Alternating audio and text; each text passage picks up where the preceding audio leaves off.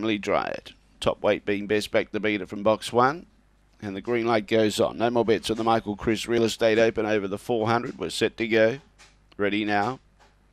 Away. Top weight went up with the lids. Fast away as usual, Reventon. Emily Dryad nice and handy. About 2 legs away and trying to chase out after it. Then behind those was Dundee Cobra, who's trying to get up on the inside. Racing on its outside was Destiny Wahoo behind those top weight. Then in turn Blown Away. We've got Santan Sam in last placing and Dinah Hogan splitting those. Still in front Reventon. And Reventon's going to hold on here. Second, I think maybe Dundee Cobra in front of Emily Dryad. And maybe Destiny Wahoo got there for 4th placing. Alongside of it was top weight. We had Santan Sam also pulling up quickly. And back there near the tail end of the field also was Blown Away. 22.91. It's 6.29 and 7. 6.297.